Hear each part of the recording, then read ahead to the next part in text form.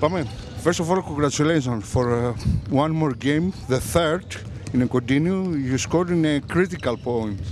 Yeah, it was, once again, it was a good team win, and I feel like, down the stretch, I feel like, I was able to make plays, and yeah, and that was it. And as you understand that you are very necessary for this team, so you think to continue to here in Thessaloniki and Aris? You asked me that last time. Right now it's day to day. As I told you, before, it was, it's good that we're doing really well, but right now, I don't know right now. It's still early. I got one more week, and then we'll see what's going on. If your agent asks you today, would you like to stay? Of course, I like these guys. I like the coaches. I like what we have going. So, yeah, of course.